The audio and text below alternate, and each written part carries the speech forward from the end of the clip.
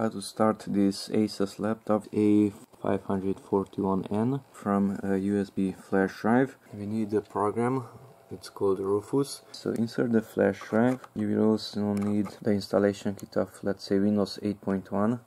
On this laptop it did not work with Windows 7. Okay, so download Rufus from this web address, rufus.ie.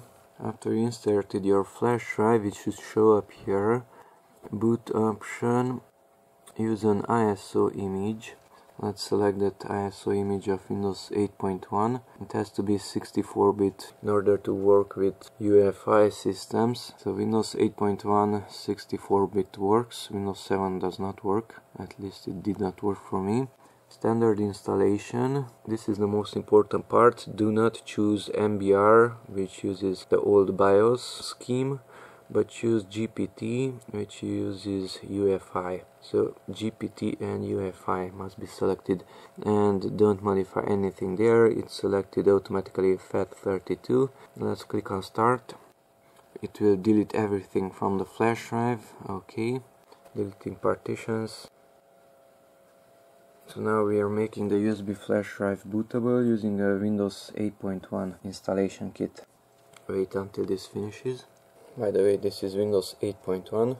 So on this laptop I managed to install Windows 8.1 from that USB flash drive.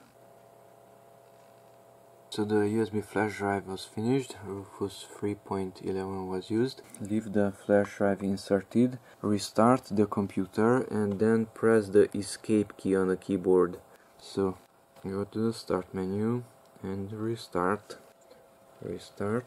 and press the escape key a few times until it shows the boot menu. Now press it. Flash drive is still inserted, press the escape. Okay, and here's the boot menu. Since the USB flash drive was made bootable using the UEFI mode, it is showing up here. With Windows 7 it showed up, but it did not boot it from it. So go there using the arrow keys and press enter. UEFI flash drive. Now the LED should flash. ASUS, it's flashing, so it's starting from here.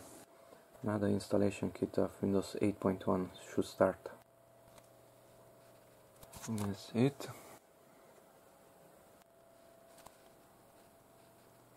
Okay, now you can install Windows 8.1.